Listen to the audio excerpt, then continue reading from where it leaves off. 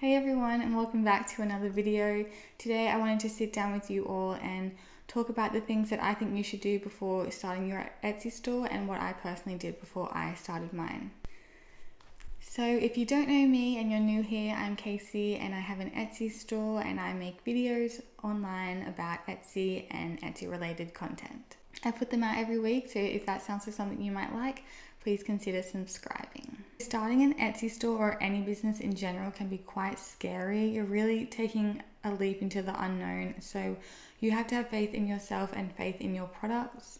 So I'm really excited today to go over what I did before I started my store and give you some tips. I really hope that you find this video helpful, and let's get into it. The very first thing I did before starting my Etsy store, which I think is quite essential, is doing research. And it didn't matter what the research was. If you could do research on something, I was doing it. So when I first started out on Etsy, I was solely a baby onesie store.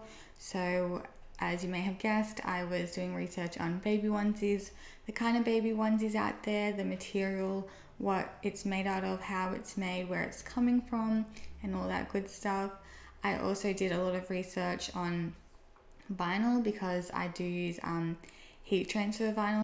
I just really took my time. I didn't put any pressure on myself to start the store.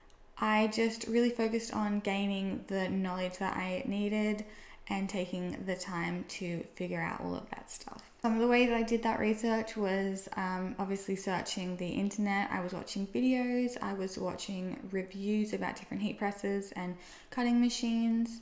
I was just searching and searching. So Google in this time period is going to become your best friend, that is for sure. The second thing I did before I started my Etsy store was actually making the product.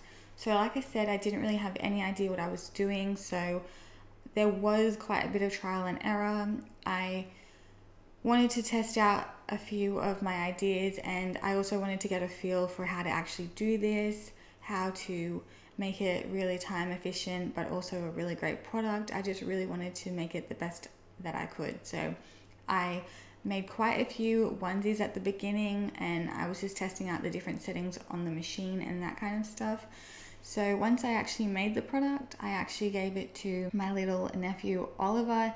At the time he was maybe 6 months old. Seeing a product and then actually having a product on someone, that is a completely different story, as I came to realize, because when Oliver had it on, him being a little baby, he was like pulling at it, kind of stretching it, which obviously I didn't really think about when I was actually making the product. So I really got a first-hand look at how maybe some of the babies would be wearing the product. So I realized quite quickly that having stretchy vinyl was going to be key here, because that way, if obviously you get the stretchy vinyl, it can stretch with the baby and with the outfit. So definitely make a couple of your products, and then I would also recommend as well giving them to family and friends to try out, just so you get some feedback from them. My next thing obviously doesn't apply to everyone out there, but maybe you can have a look at what's trending. For example, if you're doing baby onesies, what type of products out there seem to be doing well and seem to be selling? So you want to just do a little bit of research there as well. Of course, in the baby onesie niche, it is pregnancy announcements. They're always going to be a very popular one. So if you could take what's trending and make it your own, make it uniquely you, I think that you would go a long way as well. The fourth thing I did, which I kind of became a little obsessed with, that's just kind of my personality. I either love something, I'm either all in or I'm not. So for this one, I was all in, is branding. Anything and everything branding, I loved it. So I was figuring out my color scheme, figuring out my fonts, figuring out just what Gemma Rose design will look like. So I was getting a feel for the colors, the fonts. I was figuring out what my icon will be on Etsy, what the banner will be, because that's really important. That's the overall aesthetic of your store, and that's what really the customers are going to see, because it's going to be on your return to sender stickers, it's going to be on your notepads, it's going to be basically everywhere. I also was looking up packaging, so what kind of packaging is important to me. So I was looking up the type of packaging, the different options. To go along with what I just said as well, you want to figure out your store name, which is also your branding. For me, it really wasn't really hard to come up with my name.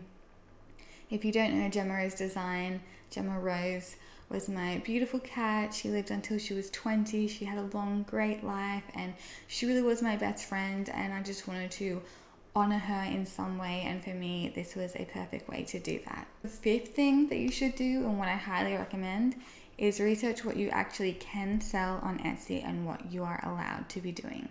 So you want to go over the Etsy handbook. You want to really get a feel for the rules. You don't want to be setting up your store and then unfortunately realize that you were doing something wrong and maybe your store can be shut down. So just getting a feel for the Etsy rules before you jump in would be great.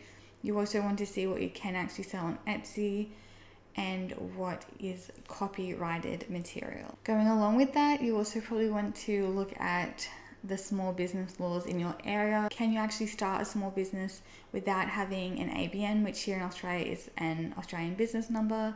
Do you need to be making a certain amount before you need to actually register your business? Or can you be a small business earning under a certain amount and not having to pay tax? So just getting a feel for that would be great. The sixth thing that you should really think about before jumping into Etsy is your pricing. Now this is quite important because not only is this something that will affect you, it could potentially affect your sales as well. So you just want to really sit down and do some research. You want to actually figure out what's a good profit point for you, what you actually need to be making as profit to keep this going, to keep this being a long-term thing. You don't really want to think about the short-term gain, because if you're severely underpricing your items, I don't think it can really be a long-term thing. So definitely sitting down and working out your profit, sitting down and working out the cost that you're putting into actually making this product. A good little tip here is to see what other people in your niche are doing, see the kind of ballpark figure that they're doing, and then see if that is a realistic number for you, because it might not be. What they're selling it as, they might be severely undercutting themselves and they might not be actually having a sustainable business. So you just want to use that as a ballpark figure. Then you should obviously work out how much the product is actually for you to make and how much you actually need to make on top of that to make it a profitable business. The seventh thing you should definitely be thinking about is shipping. Now this is something unfortunately I learned the hard way.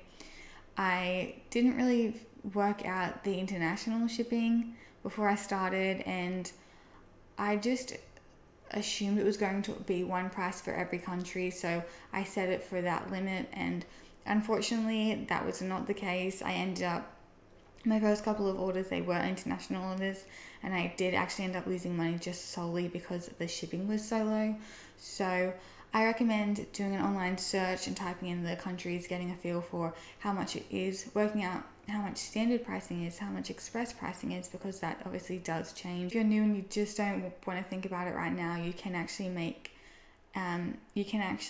click it so Etsy does it for you. So that's also a great thing to note as well. Eighth thing is Etsy SEO. I actually do have a video all about Etsy SEO, and it's quite a deep dive into it. So I will again link that up here. So I won't be touching too much on it in this video, but figuring out Etsy SEO and becoming an Etsy SEO whiz is definitely a good thing. So I would definitely recommend spending a bit of time there. My ninth and second last thing is product photos.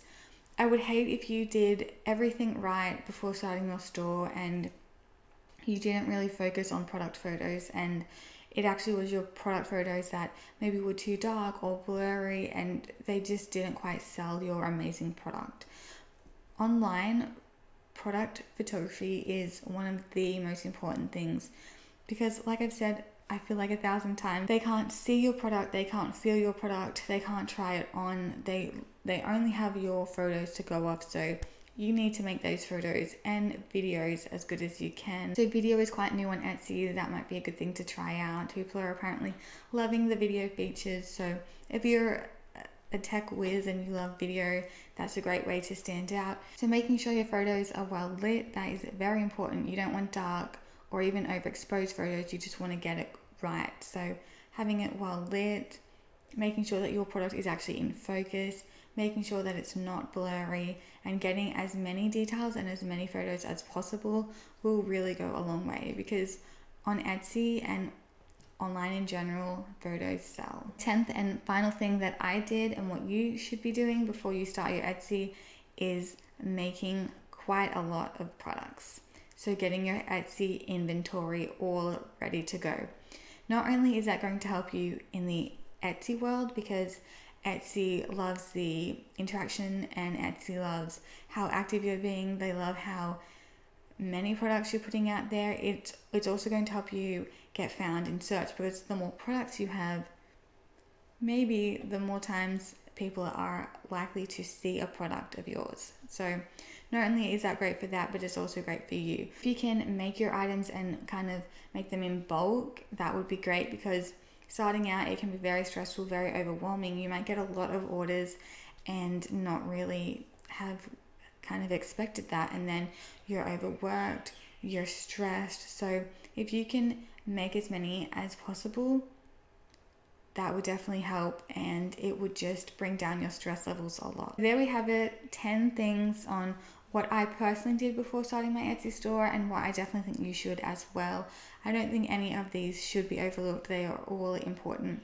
Obviously some are more important than others, but this is just my personal experience on what I did before starting my Etsy. I really hope that you guys liked this video.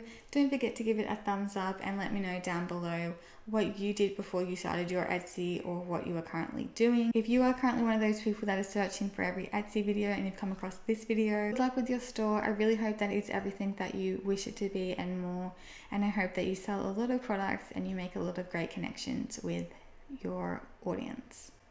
So thank you so much for watching, and I will see you next week. Bye.